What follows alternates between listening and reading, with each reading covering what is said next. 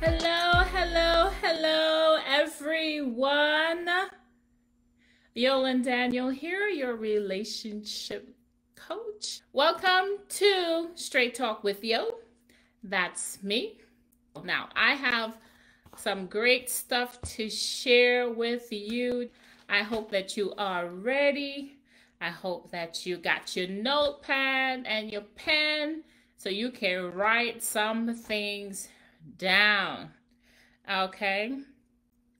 And so tonight, I'm just going to get into it. All right.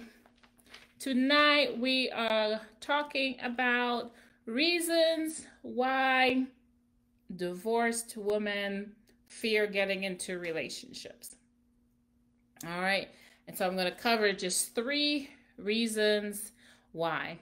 But before we get into those reasons, I want to ask you ladies out there, those ladies who've been divorced, if you know someone who's been divorced, why do you think that this woman is afraid? Why do you think? You give me your reasons why you think that this lady is afraid to get into a new relationship after she's gone through a divorce, or maybe after a relationship has ended.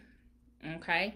And while you writing that up, I'm going to tell you my experience with this issue after I got a divorce, and if you don't mind me sharing that. After I got my divorce, and of course I did have this conversation before about me being divorced, I was afraid to get into another relationship. I was scared that no one would want me, that I wasn't good enough, that a divorce was like a stamp of disapproval on my forehead and on my back. And so no one would ever want to have a relationship with me, especially being a woman who was a Christian and divorce being frowned on. I was just so afraid that I was not going to ever be able to find someone of quality who would want to be in a relationship with me anymore. And that fear just was so insurmountable. It's something that kept me up at night. I would worry about it. I would think about it. And as a result, I would hide myself away, and I wouldn't really want to meet anyone else because I didn't think anyone else would want me.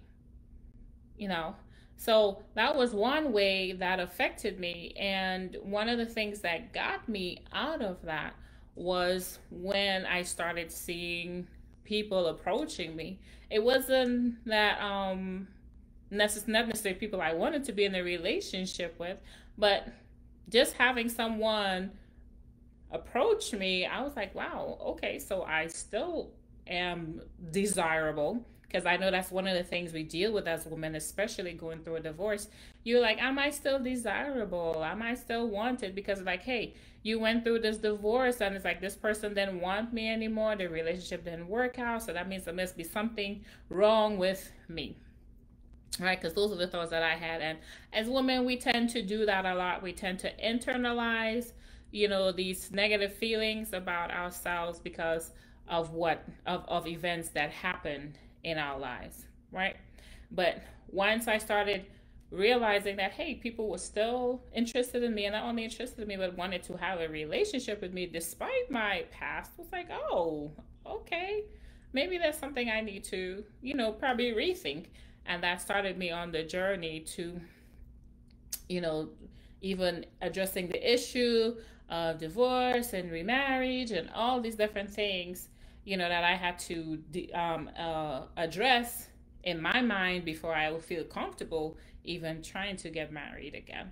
So once I was able to deal with those issues, and I realized that, hey, I was desirable and someone wanted to be my companion for the rest of my life, I was like, hey, then it made that decision so much easier for me.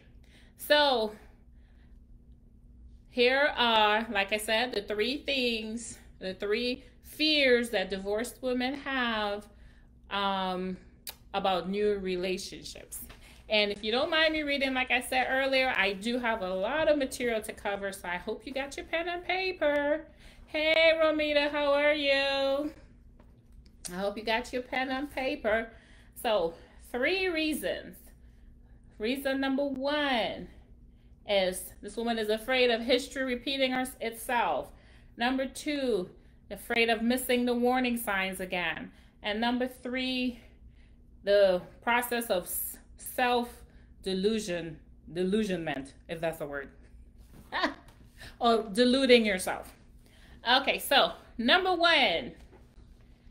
A lot of women who are divorced or from broken relationships are afraid to getting into another relationship again because they're afraid of history repeating itself. You're afraid that if you go through another relationship that the same thing is going to happen at the end of the day. You're going to end up with a broken relationship. You're going to end up with a divorce again. And you're thinking, oh, I don't know if I can handle that shame again. I don't know if I can handle the pain of a divorce. Don't know if I can handle the disappointment of a relationship ending again, you know, and you feel like a double failure because a lot of women feel like a failure after a divorce or broken relationship, and to go through another one in your mind will be like something that you just cannot and don't want to have to address again in your life. And I have to say that these are definitely valid feelings. I've been there.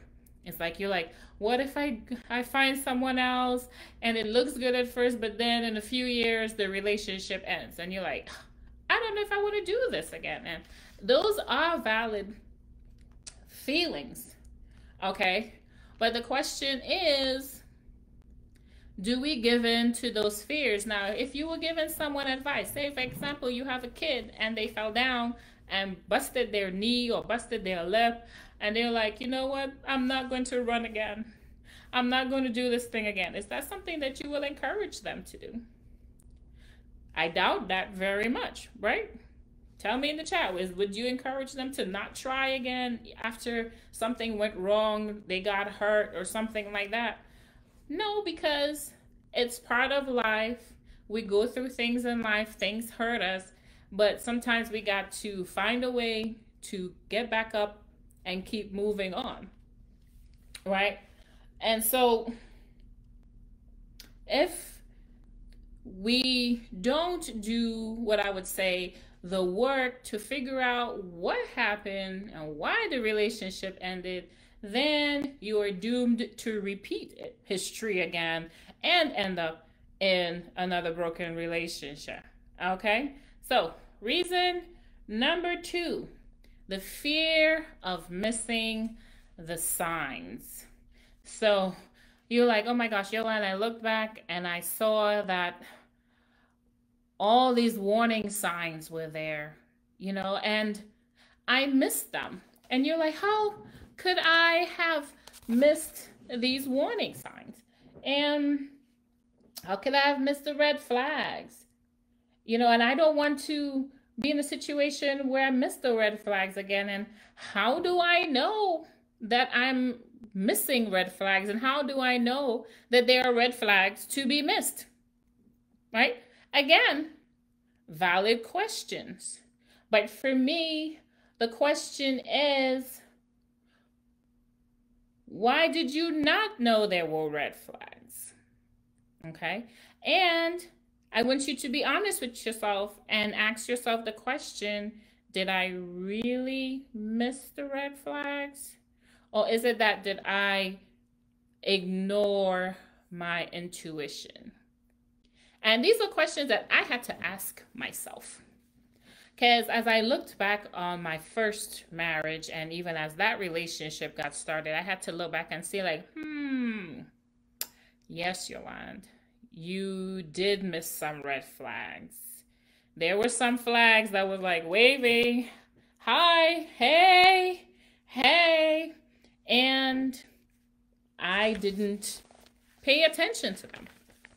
And I had to realize like, wow, you know, I had to ask myself the question, is like, I missed those flags because I wanted the person to be happy with me And so I turned away from those things that were kind of glaring at me, you know?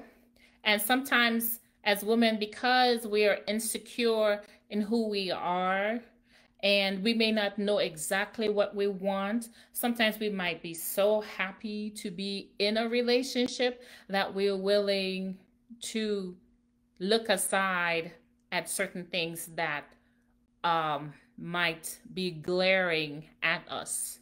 You may not even be able to see it because you're so enamored by this person. You're just so happy, that you just gloss over those red flags. Okay. And so for us to not miss red flags again, then we have to look at ourselves and try and figure out what is happening with me. What is going on with me that I'm not able to recognize these signs when they're happening? Because the truth is, there are always going to be people out there with flags. But that doesn't mean that we have to go after them. So the question is, why is it that why is it that we go after the people who have red flags? Why is it that we are attracted to the people with red flags? Right? And so that's the inner work that needs to be done in you. Okay? And it could be because we lack self-confidence, we're insecure about who we are, we don't know who we are, and we therefore don't know exactly what we want. So with someone showing interest in us, sometimes we might gravitate to that because we don't know what we want, who we are, and we don't have any set of structure as to how we would want a relationship to be. Okay? So if you're missing red flags, then those are things that need to be addressed. And then number 3, we delude ourselves. So you might see the red flags, right? You might see that flag flying high, but then you tell yourself, well, and I know I was guilty of this, so I ain't saying nothing that I haven't done myself. You might say, well, it's not as bad as it looks. You might say, oh, well, it's going to get better as, the relationship progresses. Or you might say, well, he says that this is not what it is. So you believe him. Hey, Julia, you believe this person over your own fears and concerns. Okay, so we delude ourselves into these relationships where the red flags and the alarms are blaring, and it could also be that you wanted this relationship so badly that you were willing to overlook all fears, all concerns that you may have had, and because you wanted to be in a relationship, you were so happy that you had someone who wanted to be with you. You were having companionship. You were having, all the butterflies and all the stuff that we love to feel in relationship, that you were willing to overlook things that were of major concern, that your intuition was telling you, hey, pay attention to this. Something is not right. But you buried it because you didn't trust yourself and you didn't trust your intuition. And because you wanted this thing so badly, you figure, you know what? I'm going to fix this after we get married. Or as the relationship progresses, we're going to work on that. And so now you end up in a situation and you're like, you know what? You married this person and boom, it ended in divorce. And now we are here and you're like, Yolande, I don't know if I can enter another relationship again because I don't want history to repeat itself. Number 1. 2, you don't want to miss the signs. Number 2. And 3, you deluded yourself. So you're afraid to get into any relationship anymore because you don't want the same thing to happen. You don't want to because you don't know how to recognize the signs, or you're afraid that you're going to get so lost into this person that you are going to miss the signs altogether, or you're going to convince yourself that this is the right thing. So for me at this point, thinking about a relationship is not the issue. The issue is we got to work on what is happening in here and what's happening in here. And until you fix this and this, then yeah, you are doomed to repeat the cycle again. It might happen with a different person in a different way, but it will be the same cycle.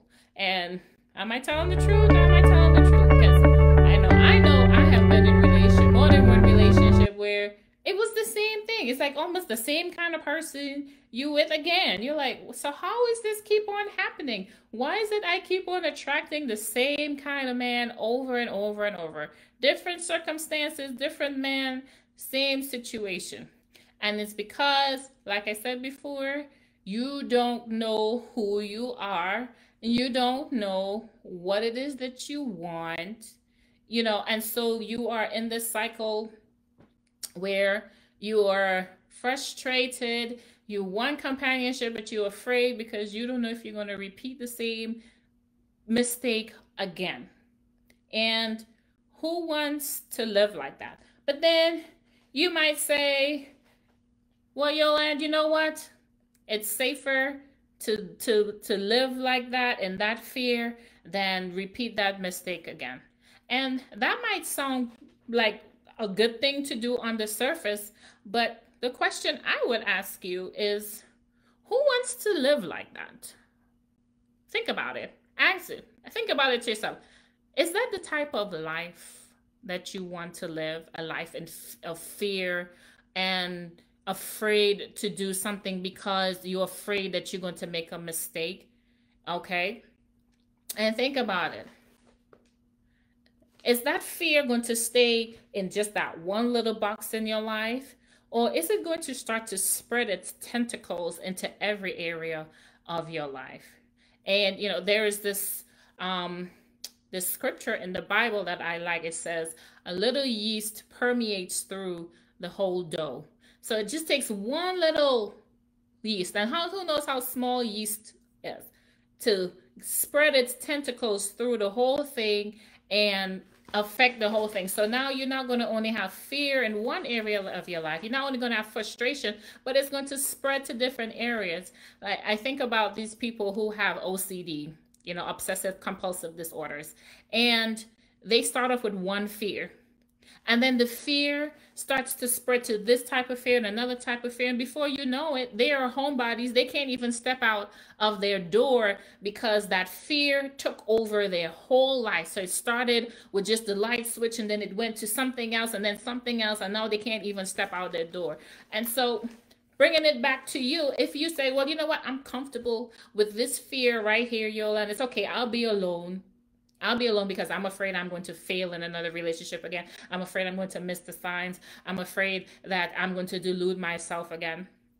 But is that the solution? Because then think about how it may be affecting other areas of your life, because we are not compartmentalized being, especially as women.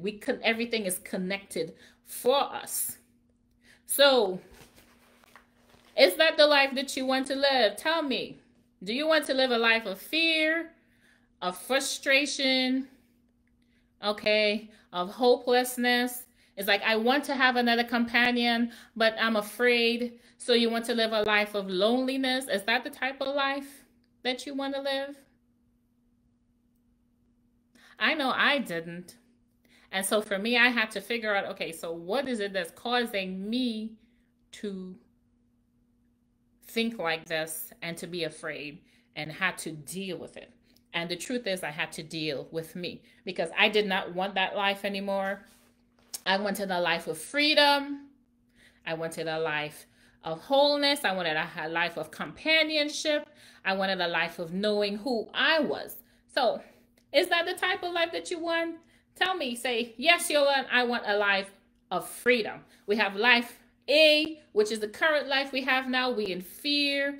we are lonely, we're, we don't know who we are, we're making mistakes all the time. That's life number A. Life B is like, okay, we know who we are, we're a confident woman, we're secure in who we are, we're not afraid, we're powerful, we take in charge of our lives, we know exactly what we want in relationships and who it is that we want in a relationship. Okay, and we can say no to the things that we don't want and be okay with it. Because I know sometimes in life number A, where we're insecure, we're not sure, and we want someone, but we don't want them to think that, we are not nice enough. So we say yes to things that we are not really comfortable with. That's life number A. And I lived that life, and I got so tired of that. So I was like, you know what? Hey, what do I have to do to get to B? I had A, B.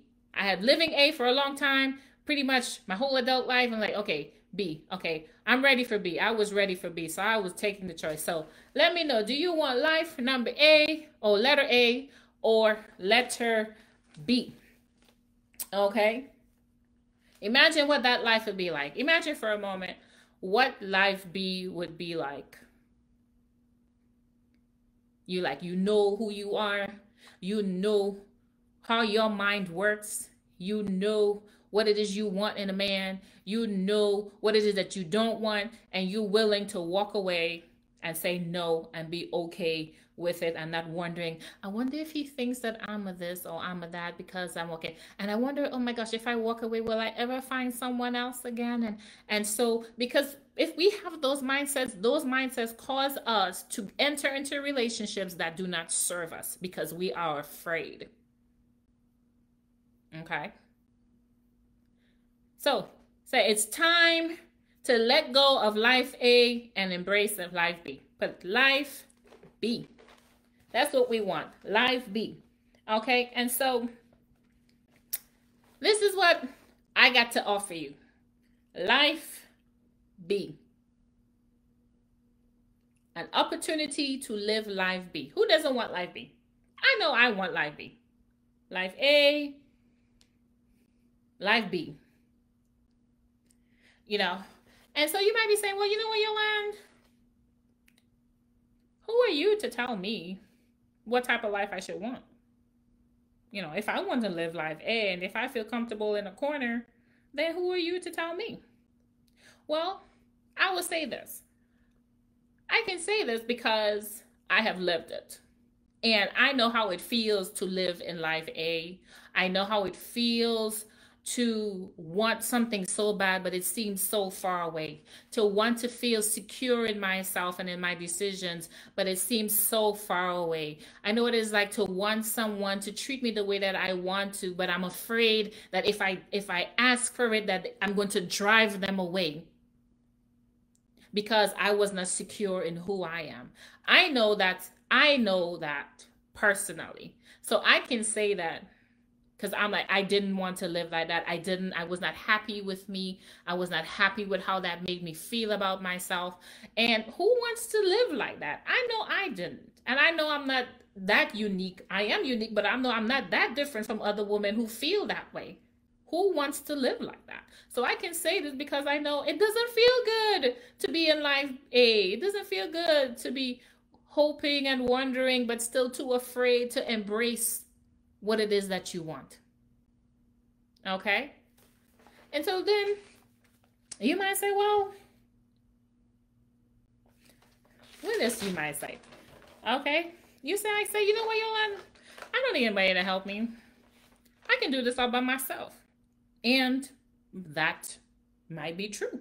You may be right. Yes, you can do it by yourself. But let me ask you this question. Have you done it so far? If the answer is yes, then you definitely don't need me. And then I would ask then, what is drawing you to listen to what it is I am saying? If you got this under control, if you got your life, then you'll be out there doing life. You'll be living it. You'll be doing it. You'll be free. You'll be having the relationships that you want. You'll be that confident woman, that powerful woman. You'll be secure in who you are. You're going to be killing it. But there's some part of you that knows that, you know what? I'm not really killing it right now because I'm struggling. I might look like I'm killing it to everyone else, but the inside, I'm struggling. It's still a little far away from me. And you realize, you know what? I need some help. That's why I'm here. I'm here to help. I'm here to help because I have walked this path. I have gone through the hard things. I have gone through the work to get over the hard things. And now I am Life B. And I can say that with confidence because I'm living it. I am Life B. I know who I am. I know what I want. And I go after it with confidence. Okay? So Life B all the way. And I've worked with several women. And, you know, I have two of them that I mentioned so ever so often. You know, I have one I will call Karen because, you know, we worked together and I applied some principles, these principles that I work with to her life. And she was able to overcome Life A and have Life B and have the relationships that she desired, to feel more confident in herself and in what she wanted, and was able to stand up and say, no, I don't want this. Yes, I want that. So she was able to stop that toxic cycle of picking the same type of man over and over again, to transitioning to Life B, to being secure in what she wants, not compromising, and getting the type of man that she wanted in her life. Okay? Another client I work with, I call her Sarah. And I'm going to protect my clients' identities. Call her Sarah. Now, this lady, she was still married, but she was considering a divorce because she was in a really bad situation. And she continued to, you know, just give into her husband and whatever it is he said that he wanted, which were toxic things to her and to the relationship and to her children. And she felt a certain obligation because she didn't know who she was. She didn't know that she could say no. Sometimes we women, we feel that because we're married that we have to say yes to everything that our husbands say. Sometimes we get lost. We lose ourselves. We give over all of our power to the spouse, and then when the relationship ends, you're like, you don't even know who you are because you morphed into this person. And so we were able to work together, and she's still in the relationship, but she was able to find herself and be strong, and something that she always wanted to do. She always wanted to go back to work, but she was always afraid of what her husband would say.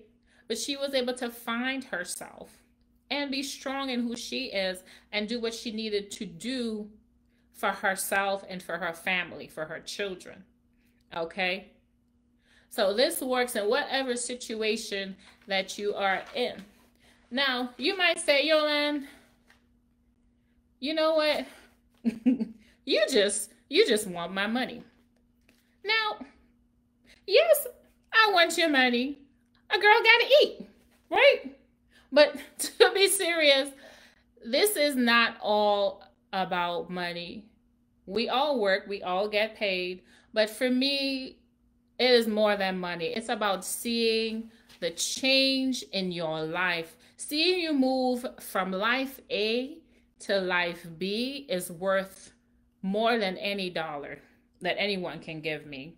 Because I know what it was like for me as a woman to be living Life A and then transition to Life B. I'll ask you, what is it worth to you to stop living Life A and start living Life B?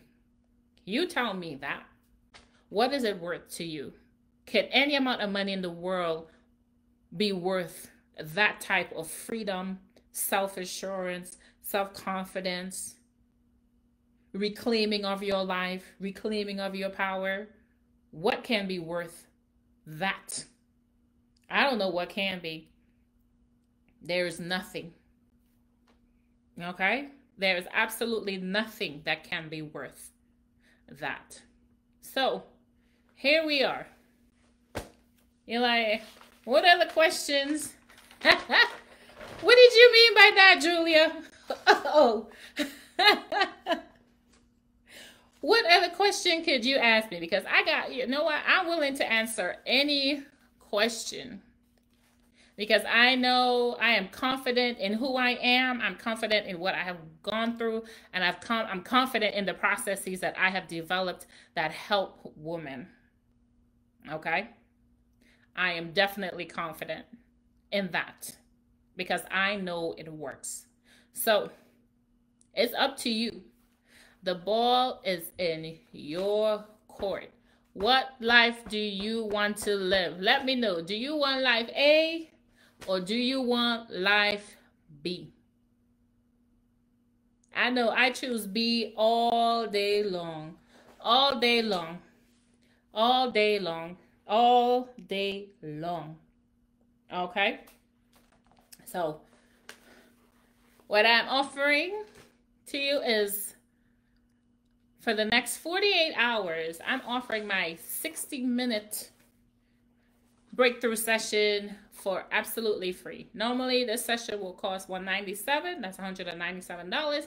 But I am offering it for free if you book within the next 48 hours.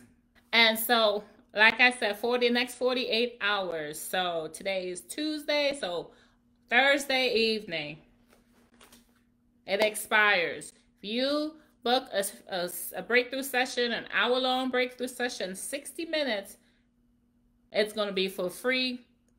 You book in the next 48 hours. All right? So, if you got any questions, let me know. All right? Any questions? Yes, it's for free. The breakthrough session in the next 48 hours, 60 minutes will be for free. Okay? So, all you got to do is go to the top of my page and click book now. Okay? Or book a call with yo.com. All right? That's all I have to offer to you tonight. Have a blessed night, everyone. Thanks for tuning in.